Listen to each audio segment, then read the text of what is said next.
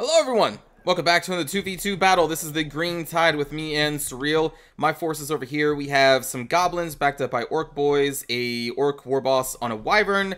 Behind them we have orc biggins, an orc shaman, black orcs, and then a couple goblin archers over here. I have two goblin rock lobbers as well sitting on this little ridge.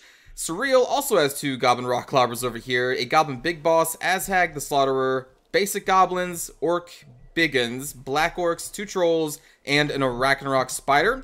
The enemy here has, now let's just go down the line here. We got some Chaos Warriors with halberds, slayers, giant, a ton of Chaos Warriors, Forsaken, Kolek Sun Eater, two Iron Drakes, one here and one over here, two Quarrelers, a Thunderer, Ungrim Iron Fist, multiple Longbeards with great weapons, Gyro Bomber, Flame Cannon, Iron Breakers over here, and another Chaos Warrior with halberd.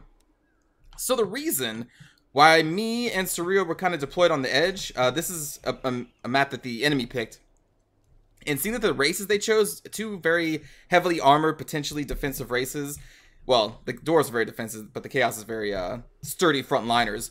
We thought before the battle started that maybe they would try and use the choke points to their advantage, and that is definitely what they're doing right here. Like, look at this death trap. If we were to funnel ourselves into here, this flame cannon, the Quarrelers, and everything would just be raining down upon us, which is why we deployed on the sides, because we thought this may happen, and hey, it happened. So he's going to be going up the right side, I'm going to be going up the left side, where there is only this group of Chaos Warriors with halberds. I don't see them right now, but we do see this immediately, and we're like, oh man, I guess we were right. So we chose not to walk up the middle, because that's a death trap. The enemy sends out this Gyro Bomber to try and silence our Goblin Rock Lobbers, which are currently hitting the Flame Cannon and some other units around here. So both me and Surreal are going to move our Flying Heroes into position to fight this off. Here comes our War Boss. And then Azhag is right here.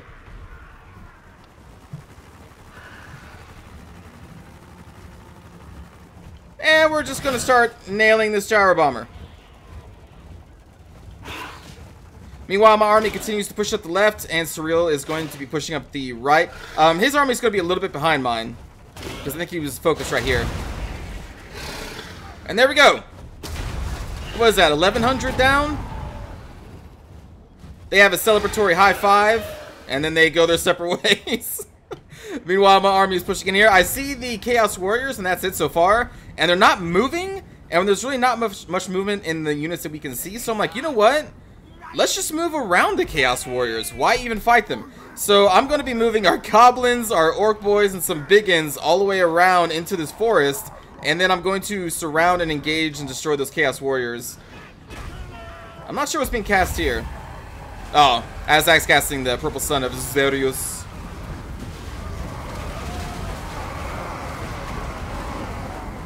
Messing up those Thunderers a little bit. So after all that, it did do some damage. There goes Surreal's army up the right.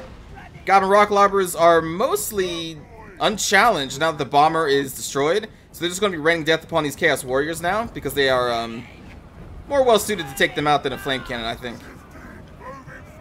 So yeah, there go my forces, just all the way around these Chaos Warriors. Temporarily, these Iron Breakers are going to be moving up, but they're going to be withdrawn soon-ish.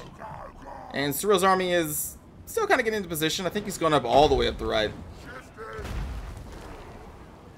So yep, just Goblin Rock Lobbers hitting the Dwarven lines. Kind of missing though. There go the Iron Breakers. When my Black Orcs get up here, I'm going to then, I believe, engage those Chaos Warriors. You see the Quarrelers starting to shoot at our Goblins. Goblins have a very high block chance with their shield, and I'm assuming they're small size too. Plus, since they're in the forest, these Quarrelers aren't going to be doing too much. But we are still just getting into position. Trying to get totally behind this line over here. Azhag is messing around with some Iron Drakes over here. And then is going to pull back as Kolek is getting close. You can see the Dwarven ranged component getting off this ridge, seeing that our army is flooding into the forest. This group is already suffering from a lot of morale penalties due to just how many enemies are around them. And the attack is going to begin. I'm trying right here to catch this Flame Cannon that's wheeling away. But these Dwarven warriors are going to get into our path.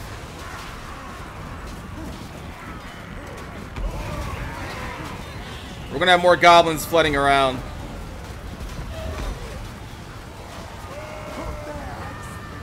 You can see them continue to pour around the flanks. Over here, we have engaged against the, let me speed up the camera, those Chaos Warriors. So we have a group of Black Orcs and I believe a couple Orc Biggins just to do a total surround. This is not much of a fight at all. They get instantly destroyed because I don't think the enemy realized that they were even over there. Azag is over here trying to get into all of these corridors to make sure that they do not fire on our lines. And then Surreal is going to be coming in from the right side there. There, he's still on his way. We'll get to his battle here shortly. We got a most surround on this group of Longbeards. More goblins pouring around, orc boys in the distance. Kolek up there. A very scary enemy.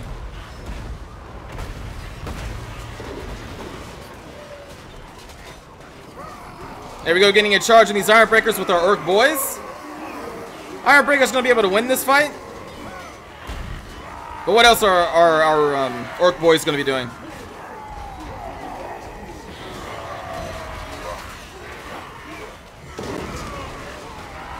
So you actually see what's going on. Take away the trees. Still messing around with these corridors with my Orc War Boss. Still dealing with these one group of Dwarven Longbeards. The rest of our forces are now coming up.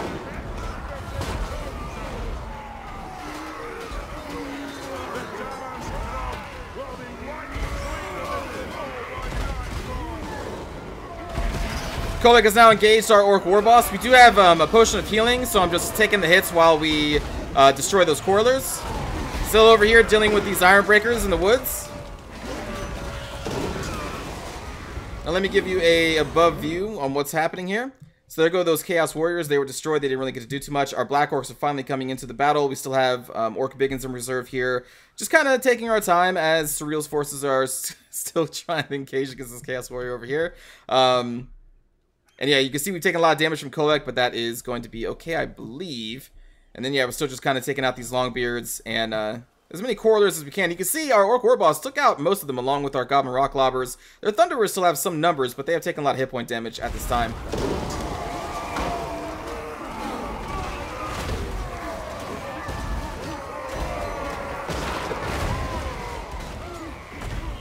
Orc boys don't really have much of a chance against Iron Breakers. Just saying.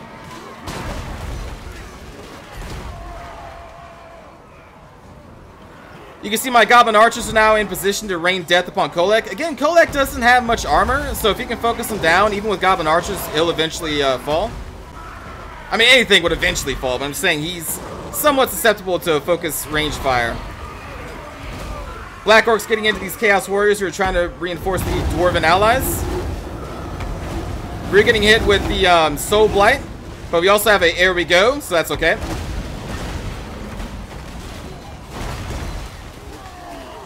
Chaos Warriors are strong. Black Orcs are stronger.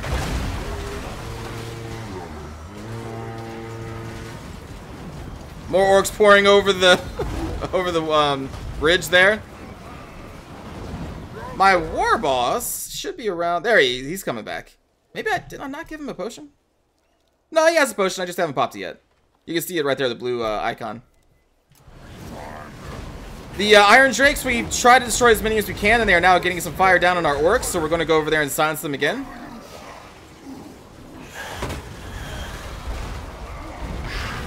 The Wyvern says no. I do not want those Iron Drakes firing into me, and then we get our Orc Boys over here to silence the other group. Actually, no, these are the Thunderers and Iron Drakes.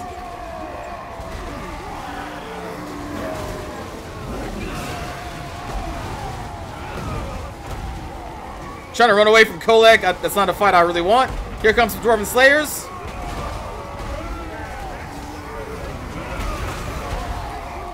Orcs everywhere.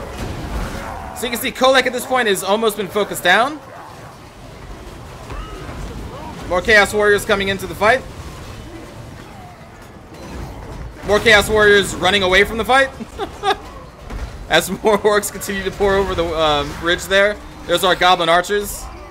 And Kolek, did Kolek die at this point? Or did he rout? He routed. He's routing out over there.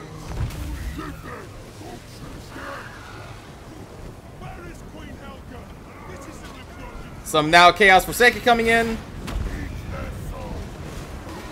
Into our Black Orcs. And Surreal, he's over here. He's dealing with the Chaos Giant. We'll get to him here in a moment.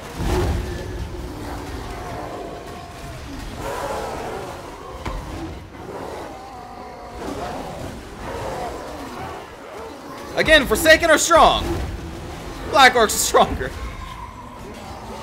Over here, we're still dealing with the remaining Dwarven forces as well, with our Orc Biggins.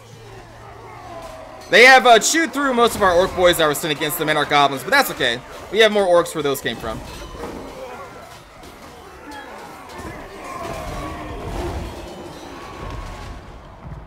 Give you an above view here again. Goblin Archers are in position to support the frontline fight again. Here comes the Ragnarok from Surreal's forces. You know, let's pause here. There's not much left in the battle, and we'll check out what happened on Surreal's side. Surreal's forces are getting into position here. You can see at this point the fight with me and the dwarves are already well underway.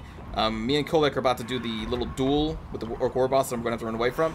Up here we have a waiting line of Chaos Warriors, just waiting for those goblins to charge them.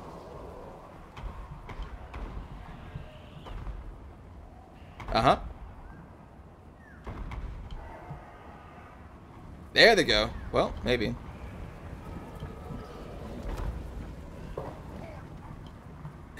Meanwhile, I'm just kind of, you know, I'm just over here doing my orc thing.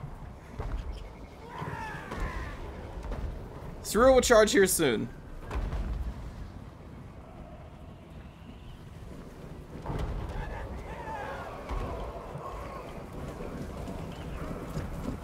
Anytime. Maybe he's going around.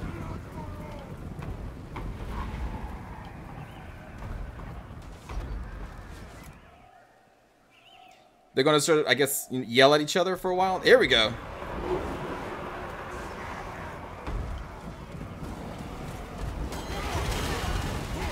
Charge into those Chaos Warriors.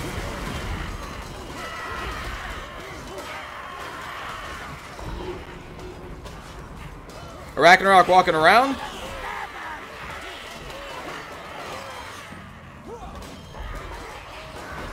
Goblins don't have much of a chance against the Chaos Warriors, but with support they do. Here comes our Chaos Giant, and we're getting a flank action here from the rest of Surreal's forces. Azag in there as well.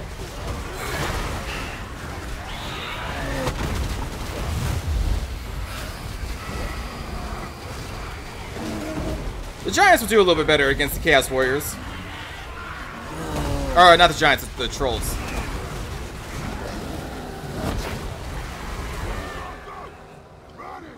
And then the rest of Surreal's forces are still kind of over here. I think they're on the way to help me out over here. Some of the Goblins have routed at this point, but there still are Trolls, and Azag is around. Black Orcs are around. Well, I'm not sure if I don't think he actually... There they come, there they come. Getting a real charge in on these remaining warriors. Azag is in a tree.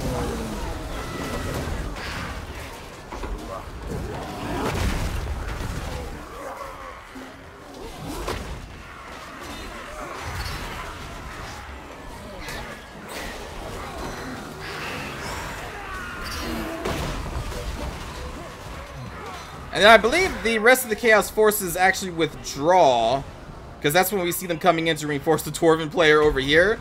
So here comes the rest of Surreal's forces, getting a total surround on the Giant and the Chaos Warrior over here.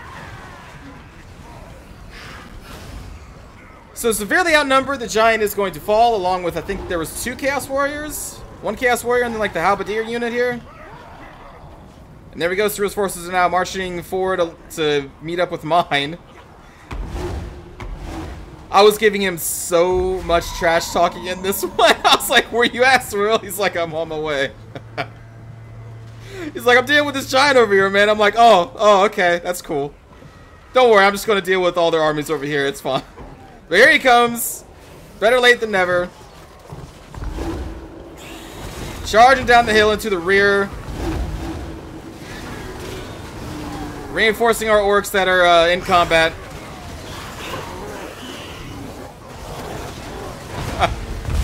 Oh, I gave him so much shit talking for this one.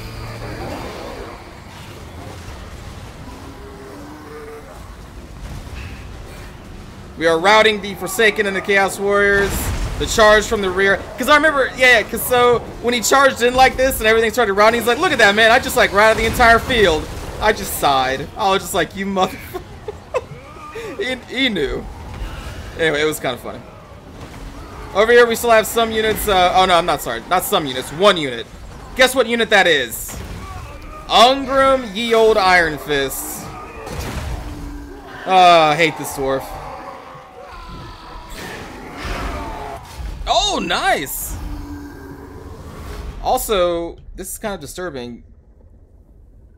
It looks like, does the wyvern have a stomach mouth? Wait, what? Or is that just like clipping through? Oh, that's the saddle, right? That's just the saddle. That has to be just a saddle, right? Okay, it has to be. Anyway, it looks like this wyvern is going to be eating Ungrim Iron Fist today, which is pretty cool, unless he's flying in the air somewhere. I don't see him. Yeah, we'll just assume that Ungrim got eaten by a wyvern. That's fine. That's a fitting in for him. So, good game to my opponents and to Surreal. Let's take a look at the kill count. It's odd that his part of the fight was a lot shorter than mine. Really weird, wasn't it? Okay, anyway, so for the kills here, we got some decent amount on the goblins. Orc Warboss was busy handling the Corlers, Iron Drakes, and Kolek. Well, he wasn't handling Kolek, he was getting handled by Kolek. Orc boys were fighting mostly against those Iron Breakers, so they didn't get to do too much. But hey, they tired them out for the Orc Biggins to come in and finish the job. Black Orcs did really well. Goblins were focusing down Kolek for the most part. And then the Rock Lobbers, they cost 600, I think. We'll check them out, because I never use them. So we'll look at their stats here. I believe they're Armor Piercers. That's why I took them. Then for Surreal, we got 32 kills on Azak, 8 on the Goblin Big Boss. Goblins here did okay. Biggins did okay. Really not... It's odd. There's really not a high kill count on his side. I wonder why that is. I wonder why that is. I gave him so much shit. Over here we got Kolek with 1 kill. I wonder if that was against my war boss. Because did he fall or did he just rout? I can't remember. 15 kills on this Chaos Sorcerer. 20 and 28 on the Forsaken are not bad. For the most part, the Chaos line just kind of got wrecked. The Giant managed to get 60 kills before it got surrounded and killed. And then the Dwarf player, 87 kills on Ungrim. Kind of a high kill amount here as they were chewing through my Orc Boys, Goblins, and Biggins. But we shut down most of the ranged components here, including the Flame Cannon. For the most part. So yeah, like these Corlers were destroyed. The Iron Drakes, for the most part, were destroyed. And the Flame Cannon got destroyed before it could really do some damage, along with the Gyrocopter. So that was a lot of money spent that we managed to destroy before the battle even started. But the Longbeards did really good. Ironbreakers did really good. And of course, Ungrim did extremely well. So again, good game to my opponents. Take a quick look at that Rock Lobber. It seemed to be kind of accurate. And yeah, it's only 600 in cost. So it does have armor piercing damage of, what is it, 135, and then explosive armor piercing damage. So I think it's a decent choice to pick against the dwarves, I think. It's a cheap unit that does armor piercing damage and explosion armor piercing damage. Has decent amount of ammunition. Its accuracy didn't seem to be the best, but dwarves are not very mobile, so it's a good chance that it's going to get a lot of hits on them. And you saw for 600, they were getting... well, like 60 kills each about against their Corlers, Thunderers, and I think also against some Chaos Warriors. So yeah, not bad. I mean, most of the time you're going to see Doomdiver Catapults just because they are really good. They're really good. But you know what? If you only have some money a little bit left over, yeah, I think that's a solid unit to take. Why not? Give it a shot. Can't hurt. Anyway, thanks for watching, everybody. Hope you enjoyed. I will see you all next time. Take care.